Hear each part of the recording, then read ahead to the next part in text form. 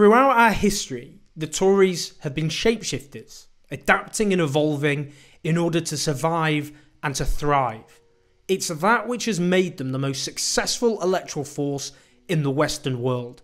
But if there's one consistent thread which runs through the entire history of the Conservative Party, it is this: that they are class warriors, that they are champions for the privileged interests who fund them and who they exist to champion and to represent. Following the COVID-19 crisis, in which one of the most catastrophic handlings of the pandemic on Earth led to one of the worst death tolls and one of the worst economic consequences on the face of the planet, the Tory response was completely consistent with that history. On the one hand, a £25 billion untargeted bung to big business, but on the other, those nurses who Tory ministers applauded from their doorsteps last year, they're getting a real terms pay cut, whilst universal credit is being slashed, driving hundreds of thousands of already struggling families into poverty.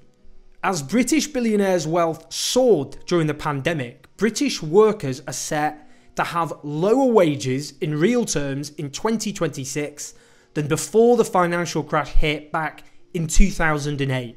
Protecting the wealth and power of those at the top at the expense of the rest of society is exactly what the Conservatives have always existed to do. Now, class warfare is traditionally an accusation levied by the Tories against those who seek to more fairly redistribute the wealth created by the hard graft of millions of people.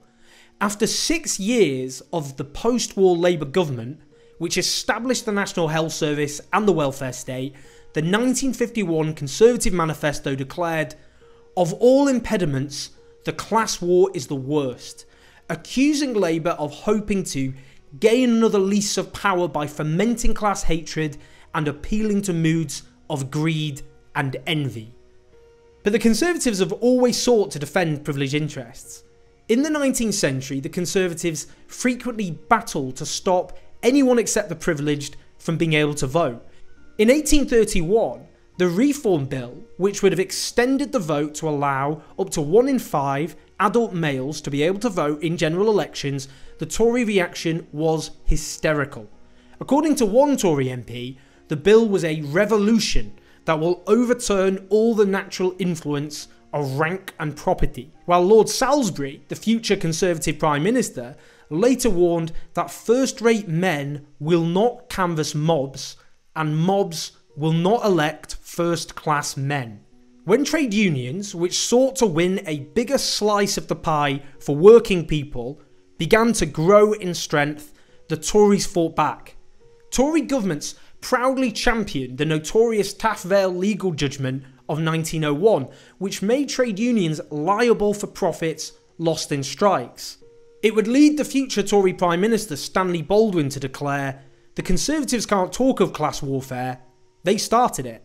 When the trade unions launched the general strike of 1926, the Conservative government warned of Red Revolution and mobilised the armed forces. When the strike was crushed, the former Conservative Prime Minister Arthur Balfour declared, "The general strike has taught the working class more in 4 years than years of talking could have done." As part of that lesson, mass picketing and strikes in support of other workers were all banned, and trade union financial support for Labour was weakened. Fast forward. Margaret Thatcher's mentor was a Conservative politician named Keith Joseph. In 1974, he declared that a high and rising proportion of children are being born to mothers least fitted to bring children into the world and to bring them up. They are born to mothers who are first pregnant in adolescence in social classes 4 and 5. Some are of low intelligence, most of low educational attainment. His killer line was this: "The balance of our population, our human stock, is threatened." His message was clear and uncompromising. The poor were breeding too fast and threatened to overwhelm everybody else. These were prejudices widely shared by Conservative politicians, but most had the good sense to keep quiet about it. Thatcher was the daughter of a small businessman and married a big, wealthy businessman named Dennis Thatcher, who believed that trade unions should be banned altogether. She surrounded herself with privileged men. In her first cabinet, 88% of ministers were privately educated, 71% were company directors, and 14% were large landowners. One of the cabinet ministers told a journalist shortly before the 1979 general election that she regards the working class as idle, deceitful, inferior, and bloody-minded. Now, Margaret Thatcher wanted us to stop thinking about class altogether. Class is a communist concept, she once wrote. It groups people as bundles and sets them against one another. If we were to think about social class after all, then we would start to ask ourselves, why is wealth and power concentrated in the hands of some, but not others? It also encourages us to think about how we can collectively organise with those who share our interests in order to win a better lot of life for all of us, rather than simply seeing ourselves as individuals who sink or swim. That's why the Conservatives sought to stop us thinking about class altogether. It's not the existence of classes that threatens the unity of the nation, declared an official Conservative document in 1976, but the existence of class feeling.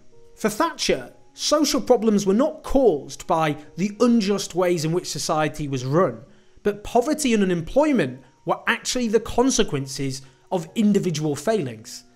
Nowadays, there really is no primary poverty left in this country, she once declared, adding, "Alright, there may be poverty because they don't know how to budget, don't know how to spend their earnings, but now you are left with the really hard, fundamental character, personality defect."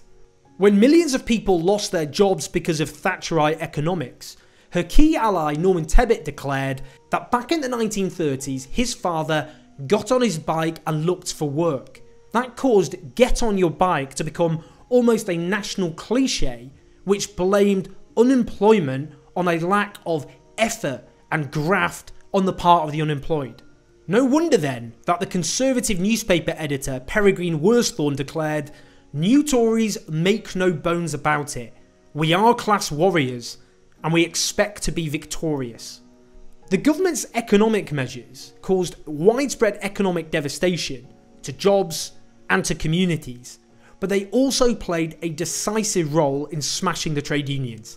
That is not a conspiracy theory. Sir Alan Budd is the Treasury's former chief economist. Now, my worry is as follows, that there may have been people making the actual policy decisions, or people behind them, who never believed for a moment that this was the correct way to bring down inflation. They did, however, see that it would be a very, very good way to raise unemployment. And raising unemployment was an extremely desirable way of reducing the strength of the working classes, if you like. When the miners, who had brought down the Conservative government of the 1970s, were crushed in the middle of the 1980s, the organised working class seemed comprehensively and permanently defeated. What were the consequences of this very British class war? While the wealthy boomed, the real income of the poorest tenth fell by nearly a fifth after housing costs. This was class war. It was a mission which David Cameron and George Osborne proudly continued. According to the former Deputy Prime Minister Nick Clegg, either Cameron or Osborne once told him, "I don't understand why you keep going on about the need for social housing. It just creates Labour voters." This was a government which presided over a doubling of the fortunes of the richest 1,000 Britons, whilst at the same time the longest squeeze in wages for workers since the Napoleonic War. Boris Johnson is no exception. He once wrote that British blue-collar men were probably drunk, criminal, aimless, feckless and hopeless, and perhaps claiming to suffer from low esteem. His own government carries the old Tory warfare flame burning bright, handing bungs to big business while slashing the real wages of the very key worker who kept Britain afloat during our worst national emergency since World War II. And that's why the real debate shouldn't be how big or small the state should be, but whose interests should the state serve. For the Tories, the answer is the same throughout history, that the state should exist to represent and champion the interests of the wealthy and the privileged. That is who the Tories are. That is who the Tories have always been. And until we understand that, we will never be able to build a society free of injustice.